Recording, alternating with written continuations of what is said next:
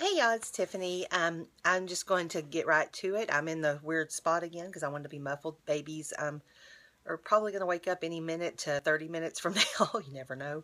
Didn't even take time to make the bed because I wanted to get this out. This is going to be a foster care update, and it's about our own personal experience. And I'll just say this: when I started this channel, when I started vlogging and stuff again, the whole purpose was to take you through my foster care journey, not the babies, but how we're dealing with it. And there's just so much we can't share that it kind of becomes pointless. But anyway, I like to share as much as I can. So we had a visit with her CASA, which is the court appointed special advocate, and we already knew that what was going on a little bit, but she kind of just helped me understand it a little bit more. She's total volunteer, and so she doesn't tell any information she's not allowed to share. However, she has a little more time to spend with us and can more on a personal level, I guess.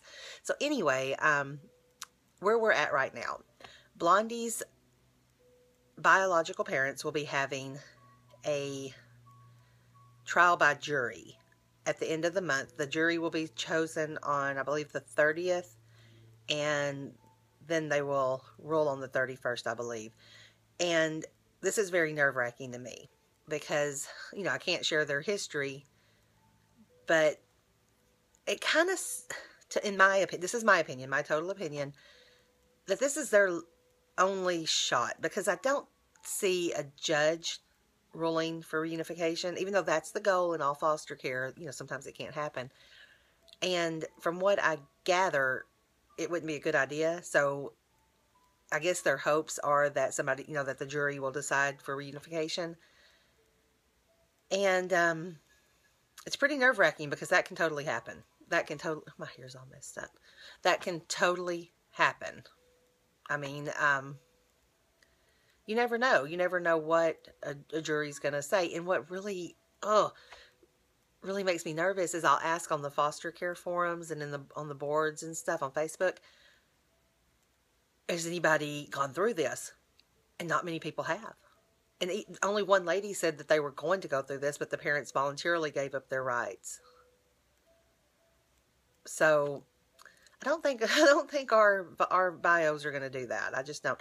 Which, I mean, I don't have the kind of mindset that people who usually get their kids taken away for these reasons do, but I would fight for my child too. So I can't fault them for that. But, she doesn't know them. She hasn't been with them since she was, I'm just going to say, 4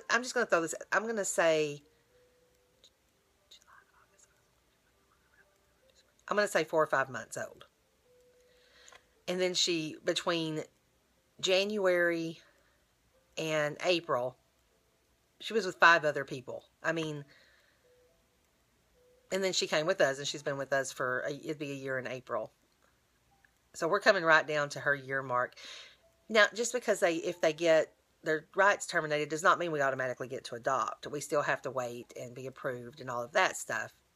But I mean, she's with us and she's thriving with us, and I just don't want to see her go. And I don't want to get emotional on here either. But I can't imagine this household in my life without her. It's for the past year. That's who I've been devoted to. I have been so devoted to her. But, when you're a mom, that's what you do with your kids. But I don't want to stop doing that. So I just want to ask for everyone to keep us in your thoughts at the end of the month. And if you pray, please pray. I know you see, little clips of our life, and so you don't know if I'm the best mom for her or whatever. But I just say, pray that God keeps her in His arms and does what's best for her. That's the prayer I've been praying all along.